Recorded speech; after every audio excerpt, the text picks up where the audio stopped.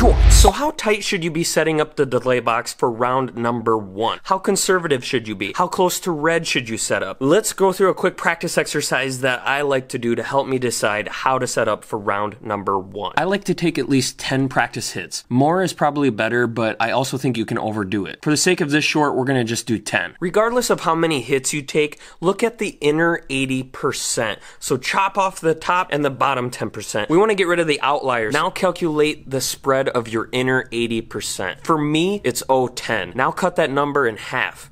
0.005. That's a great target and a great starting point for what you might aim for in round number 1. So let's say I had one time shot before round number 1 and I was 0.002 on the tree. I would feel comfortable rolling in 3 numbers to set up 0.005. That way I can be 80% confident I'm going to be between perfect and 0.10 during round 1.